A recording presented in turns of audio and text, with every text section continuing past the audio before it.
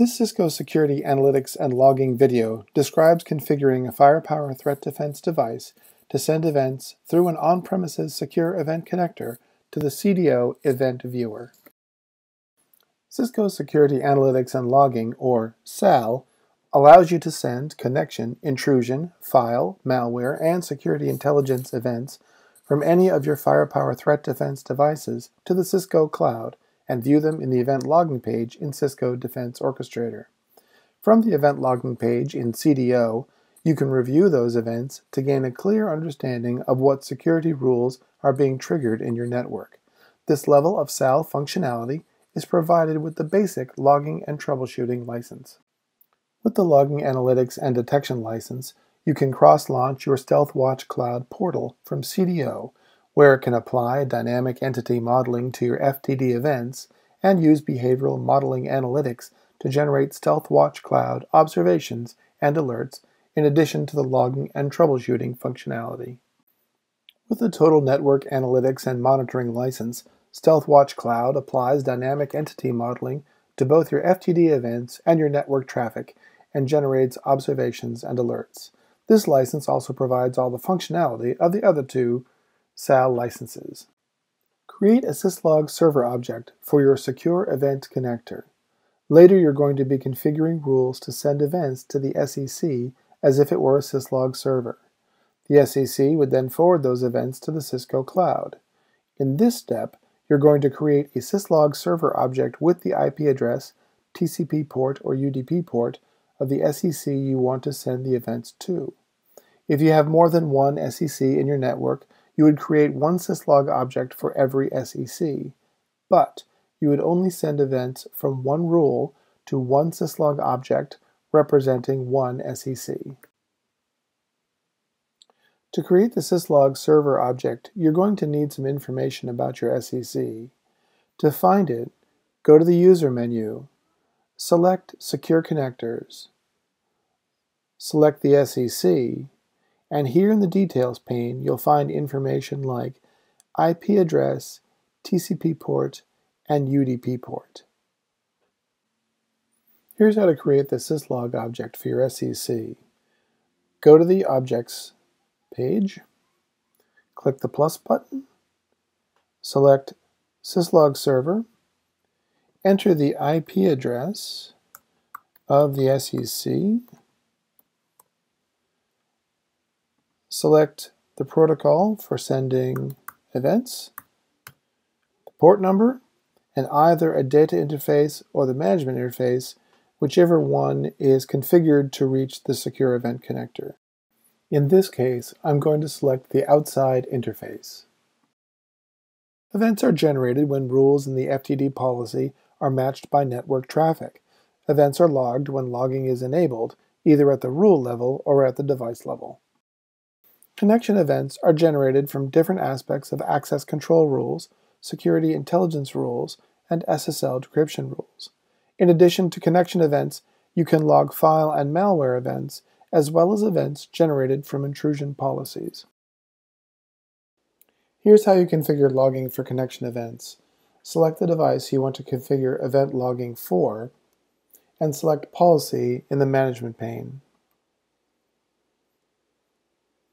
Select the rule you want to log. This rule allows traffic from the guest network to reach the outside zone. Click Edit, click Logging, select the log action, and send the connection events to the syslog server object that represents the SEC.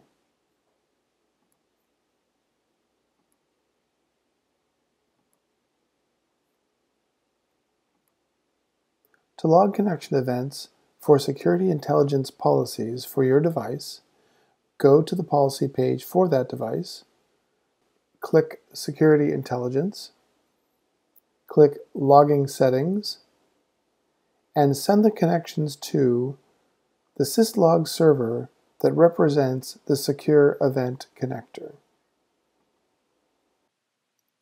To log connection events for SSL decryption policies, Go to the policy page for your device, select SSL decryption, select the rule you want to log, click Edit, click Logging, select the log action, and select the syslog server object that represents the secure event connector.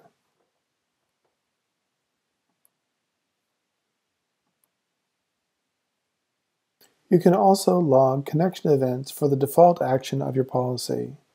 To do so, go to the policy page for your device, click the default action button, click Logging, choose the log action, and again send the connection events to the syslog server object that represents the secure event connector. Now we're going to talk about logging intrusion events and file and malware events. I have a rule here in my policy allowing inside zone traffic to the outside zone. I have an intrusion policy for connectivity over security, and I have a file policy that's blocking all malware.